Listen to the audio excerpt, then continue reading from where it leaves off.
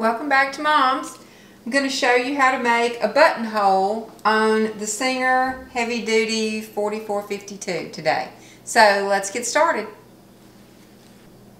The first thing we have to do is take the old foot off.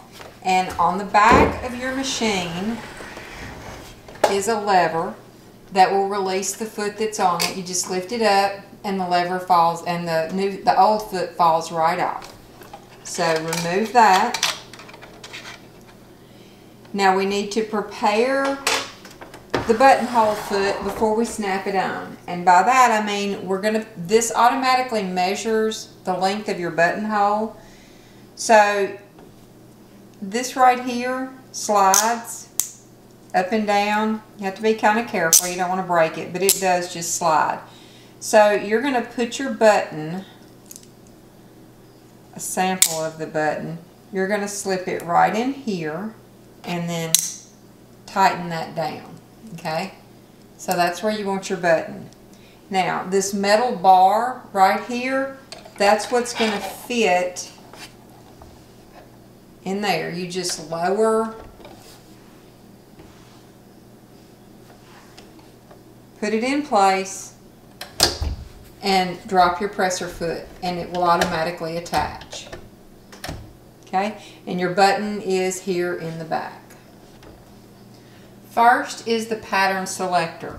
That's this right here. You're going to turn the dial until it is at the buttonhole.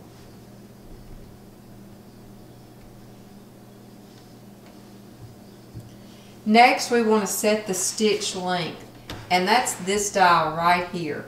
You want it to be somewhere in between the 1 and the 0. I usually just pick a midpoint. The difference is this.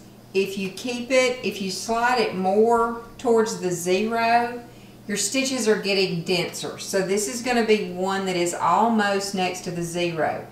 As you move it towards the 1, your stitches are going to be further apart. So you get this kind of buttonhole. You're going to need to test these to be sure that you're getting the kind of buttonhole that you want. So I'm going to put it right in the middle. Alright, the next thing is the stitch length. The stitch width. That was the length. This is the width. This is how wide each side of it is going to be from side to side. So you want to start off with this, with your stitch width, that's this one right here, on 6. Now you can adjust it later if you decide you want a thinner buttonhole, but you can't get any thicker than this. And as you can see, these were both done on a 6, so this is just pretty much the regular buttonhole size. So this is where I start. Okay, make sure that your needle position, that's this one right here, is in the center. You have a left, you have a right, and you have a center. So put it in the center. And I usually go with my tension between 3 and 4. So start there and we can adjust. Alright, let's get a piece of fabric. Now I have a piece of fabric and I have marked off where I want my buttonhole to go. And I marked this one with a pen, but you can use a pencil or a disappearing ink pen, whatever. Usually your pattern is going to have a buttonhole on there that you can trace. The actual length of the buttonhole will be set by the button that you put in your foot. So that's what's going to determine that. Now lift up. This is going to start sewing at the top, at the front part. Okay, so it's going to sew this first and then go backwards. So keep that in mind when you place this under your foot. And you're going to put it so that what will be the front, this bar tack is underneath this hole right here.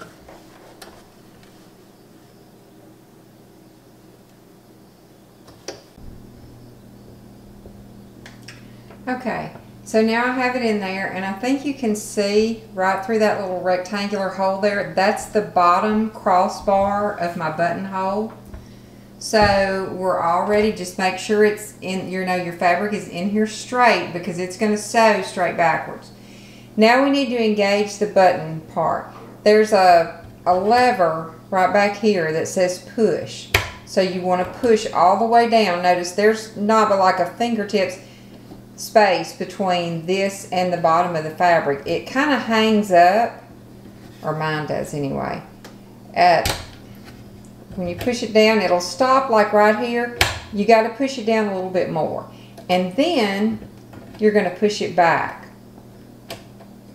You can feel it. You can hear it click. You want it in the back position. This is what resets it every time to sew a new buttonhole.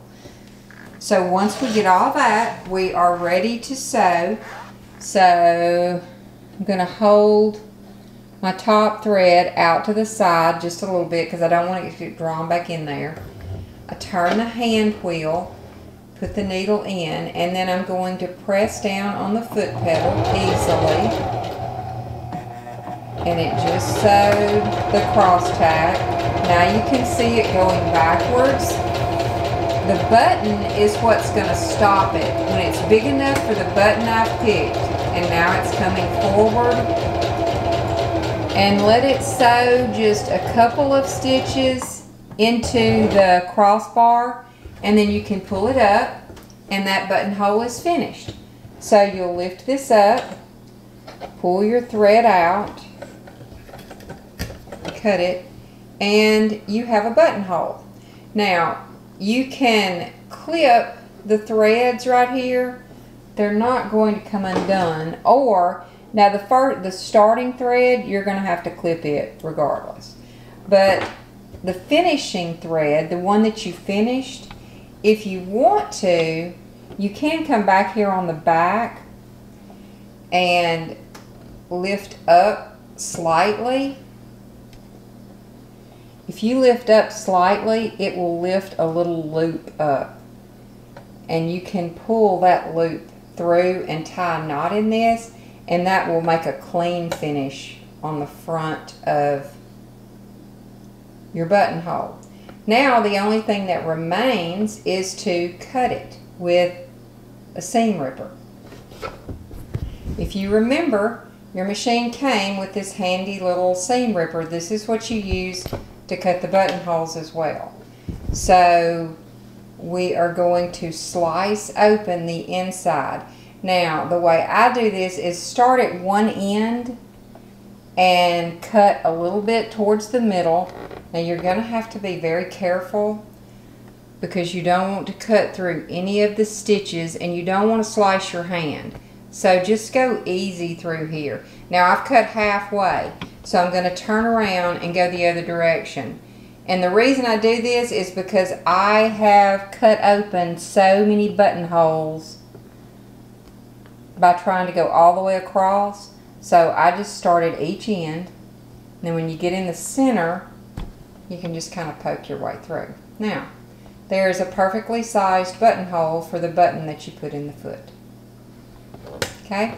Now, when you get ready to make another one, you have to take this lever and push it back again, because at the end of each buttonhole, it's going to snap forward. So make sure it's all the way down, and then flick it back.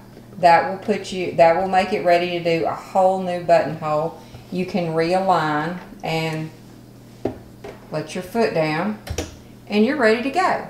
And that is all there is to doing a buttonhole on the Singer Heavy Duty.